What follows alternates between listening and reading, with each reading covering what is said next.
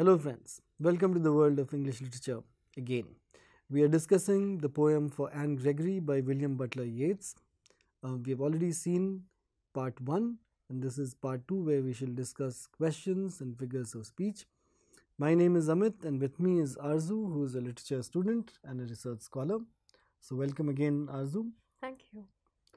In the first part, we saw this poem is in 3 stanzas. In the first one, it's a sort of a lovesick stanza where every man is falling in love with this girl with yellow hair, who in the second stanza protests, what if my hair was not yellow? What if it was black or brown or carrot colored? Would those men still love me? And in the third stanza, the narrator quotes a wise man who's read in a text that only God is capable of loving people or women for what they are and not for their external beauty. So, and we had a discussion around the themes of this, which relates to beauty, which relates to the rights of women, and so on and so forth. And in this section, we will see some more discussion on figures of speech and the questions that emerge out of this chapter. So, welcome, Arzu. Thank Um, you, sir. Before we move on to the figures of speech, I would like to ask you that to me it sounded like what Yeats is trying to say here in the last stanza when he's bringing about this idea that only God is capable of this true love, only God is capable of loving someone for who they are. And that duality between the outer and the inner that we were talking about at the beginning, Yeats is questioning that duality towards the end. And it reminded me of a lot of our Indian Sufi Bhakti traditions and the Advaita philosophy or the non dualism that is very prominent in a lot of our literature and our text. So, was Yeats also influenced by Eastern philosophy or, say, Eastern spiritualism? Definitely. That's a very good question. And there's a long history to this of East influencing the West, which we do not generally study. We think that most of the knowledge came to us in universities and schools through the British, but much before the British were in India, knowledge was flowing from east to west, from Delhi and Tehran to Europe. And so Schopenhauer read the Upanishads through Dara Shiko's translations in Germany. The famous poet John Keats also was influenced. So were all the romantic poets of Germany and Britain, and later Yeats, who is a cusp, who is in between the romantic tradition and modernism. I'll briefly explain what romantic tradition and modernism are. Um, Romantic poetry celebrates nature, equates nature with God. So it's not romance in the regular sense. Um, and modernism is a movement in the 20th century when writers and artists got tired of um, the mode of realism in which writers were writing about the pastoral beauty of England and other things, whereas wars were raging. There was First World War and later in 1939 there was the Second World War. So writers and artists said that we need to look into the inner human experience, and they started writing that way. So William Butler Yeats is in between them, between the romantic tradition of John Keats and between the modernist tradition. If you pursue literature further, you will go on to read Joseph Conrad, James Joyce, etc. So coming back to your question, Arzu, so there's a long tradition of Sufi and Bhakti texts traveling from east to west and Europeans getting influenced by them. Hmm. So what is non-dualism? Non-dualism is there are no two, simply. It is one, which is largely the belief in the world that there is one maker, one God, etc. Which essentially means that man and God, woman and God are not separate, which to use the terms are Atma and Paramatma. That Atma is a part of Paramatma and vice versa, which both the long Bhakti and Sufi tradition of India follow, and William Butler Yeats in particular was very influenced by these ideas of soul, that only the soul knows soul. So if we discount the discussion that we were doing earlier, if we take it into the realm of this philosophical discussion, it is largely he's saying that human beings, until they merge into their God, their maker, they are unable to know him completely. That the soul merges into the soul, like water droplets merge into the ocean. So there is an example I'll give here of what Yeats is trying to say through the example of Sarmad, this mad mendicant, this fakir who used to roam around naked on the streets of Delhi, who was a friend of Dara Shikoh, who was the crown prince, son of Shah Jahan, and was killed by his brother Aurangzeb. So Sarmad was summoned by Aurangzeb after Dara Shikoh had died, and asked questions about God. And Sarmad said, there is no God. He said La ilaha in Arabic, which means there is no God. He did not complete the whole kalam, and he was beheaded. So this is very much in the tradition of what Yeats is saying much later, that it's only God who can love unconditionally. And so human beings cannot love unconditionally. So unless they diffuse, they cease to be human beings, they would not be able to know their maker. And so John Keats also says beauty is truth, truth is beauty. So they are all in the same tradition of, and they agree that Atma is a part of Paramatma, but the Atma, the soul, will not have realization of the bigger soul, the larger soul, till it diffuses into the larger soul. So that is what Yeats is probably hinting at over here through the wise man. Thank you for that explanation, sir. Thank you so much. Now let's go to the figures of speech that have been used in this poem. So one of the important things for students to understand at this stage is what a metaphor is. And a metaphor is very often used, and in fact most of our language is composed of metaphors. So can you tell us what a metaphor is? Yeah, so a metaphor posits equivalence between seemingly dissimilar things. It equates those two things not because they are actually the same, but for the sake of comparison or symbolism. For example, if we talk about a soldier in the war, one could say that he was a brave lion in the war. Not to say that he was actually a lion, but just to compare the strength of the lion to the strength of that soldier. Or another example can be in a lot of these Bollywood songs, the beauty of the beloved is compared to the moon. That the face is a moon. The face is not actually a moon, but the glow or the beauty is similar. So the two things are compared because the quality is similar, the symbols are similar. So what metaphors are there in this poem? So the one main metaphor is thrown into despair by those great honey-colored ramparts at your ear. So it's not actually a fort wall at her ear, but her hair is being compared to a fort wall, which means that she is a castle and Gregory is a castle and the hair is a sort of a rampart. So clearly this is an advanced metaphor of using hair as a fortress wall. All right, let's look at the next figure of speech, which is alliteration, which is repetition of consonant sounds. Can you give us a few examples? Yeah, it can be anything. Like, for example, in this poem, the sound m is frequently repeated. So it's important to understand here, students, that we're not talking about the alphabet, but the sound that it produces, not the letter, but the sound. So here, m or m is repeated very frequently. For example, that young men in despair may love me for myself and not my yellow hair. So the repetition of m adds that lyricality to the entire poem. Like we heard that beautiful musical rendition, that music quality also comes through this alliteration and the repetition of consonant sounds. There's also here in this poem, love you for yourself alone and not your yellow hair. And so this alliteration adds a lot of rhythm to poetry and poetic energy. For those of you writing poetry, or aspiring to be poets, it's important to keep in mind these figures of speech which great poets have used.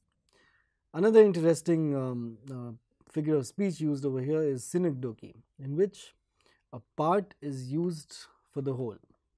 So, for example, here yellow hair is sort of representative for Anne.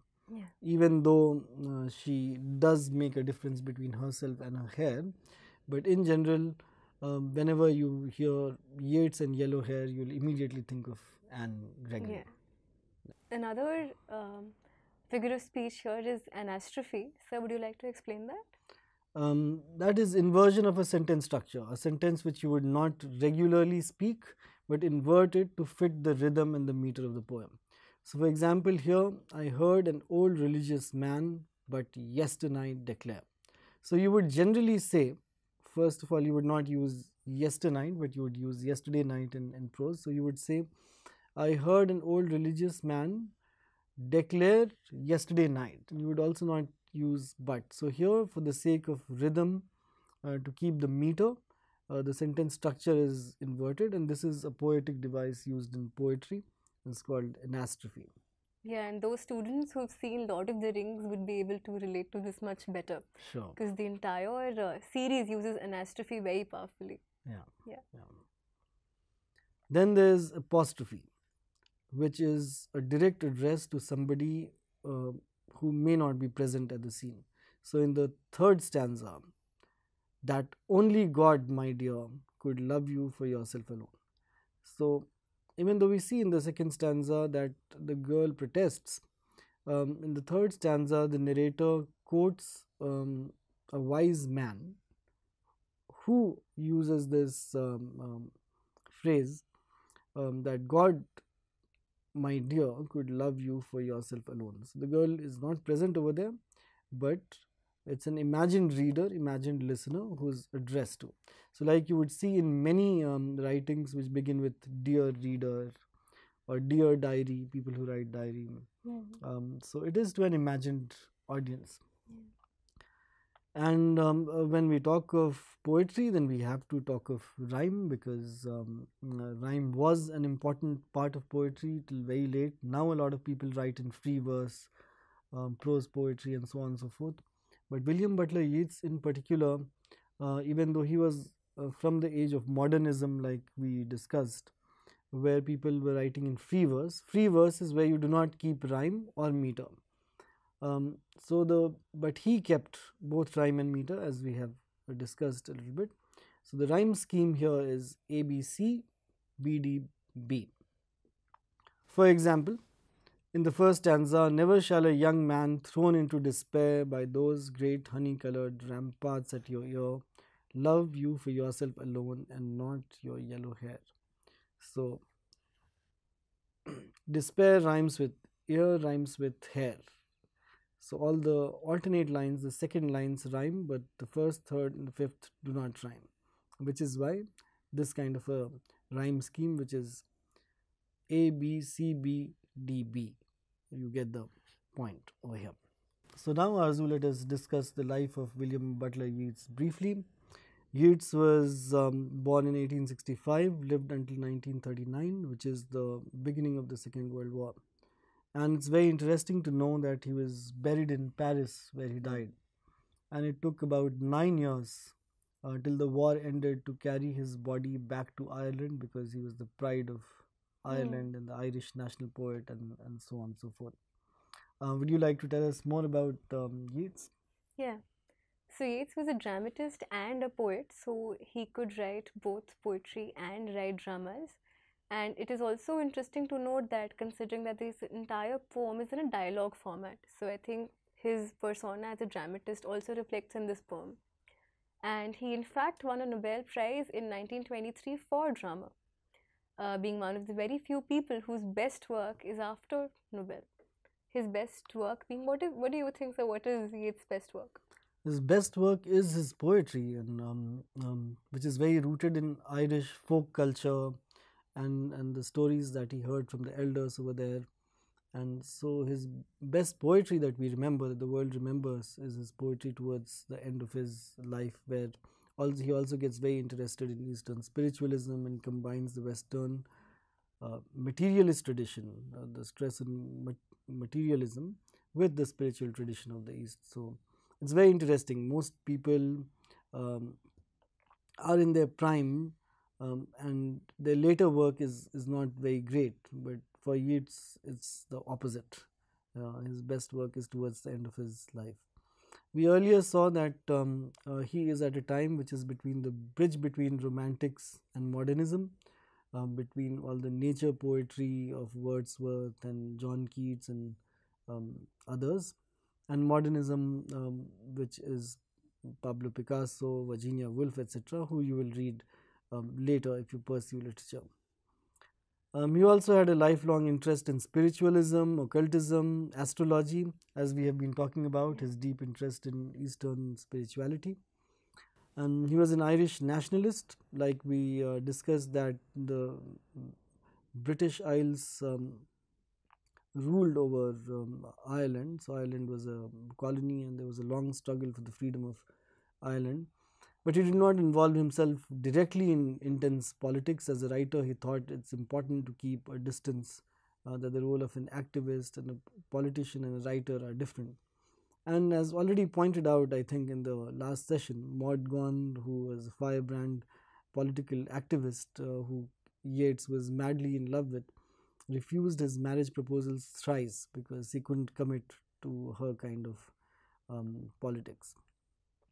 Also, Yeats, as we have seen through this poem as well, and the other poem that we discussed with the dancer in the dance, is a very symbolist poet. He uses imagery, symbolism, like here there's the imagery of fort, fortress, ramparts, wall, um, and the image of God, etc. So, but I'm also wondering that who was Anne Gregory? Was she a real person? Did Yeats know her? Who is this person that we're talking about? Yes, she is a real person, and there's a very interesting sketch of her, an interview of her, of which we could share the URL, and students could hyperlink to it. So, Anne Gregory was a girl who was the granddaughter of Lady Gregory. Lady Gregory started the Abbey Theatre, which, as Yeats was very closely associated with, being a playwright and a dramatist. And many important writers of the time used to come to this place called Cool. So, Cool was the cool place for writers, let's say. And Yeats was in his later years, and he saw this girl and wrote this poem about her and called her and read it out to her. So initially she was not impressed by the poem, but when he put it to a little music, when he hummed it, then she was impressed. So the whole question of woman's agency we've been discussing, the girl who he wrote it for thought that it was like a doggerel.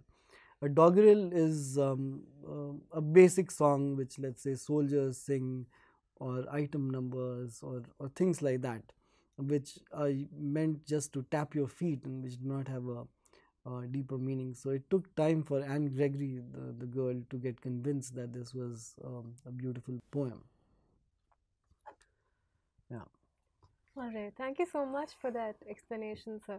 I think our students would also be interested to know what other questions could we extract out of the poem, and what all questions could be important for this chapter. Sure. So let us discuss the chapters that are in the textbook itself, which will help the students. I think we have covered all the points, but as framed questions, let's look at all these things again. So I'll ask you questions, and then we'll have discussion over that. Sure. Okay. So the first one: what does the young man mean by great honey-colored ramparts at your ear? Why does he say that young men are thrown into despair by them? So we've already discussed this very thoroughly. The great honey-colored ramparts at your ear is a metaphor for her hair that's falling on her ear. It's a beautiful imagery, a very romantic imagery of Anne Gregory and her beautiful hair. And young men are thrown into despair because of the beauty and because of the affection that the beauty leads to. And also the rampart or the fortress or the boundary wall sort of around Anne Gregory is also a symbol for the border around her soul. And because men can't penetrate through it, men are thrown into despair. What Right. else do you think? No, I think that covers it. Though there's, if you want to take a more feminist point of view, it is like hiding her. Um, it's a protection for the young girl from the attackers, from the wooers, all these people falling into despair. So it's a defense mechanism. It's also a wall. Right. Yeah. Let's look at the next question. What color is the young woman's hair?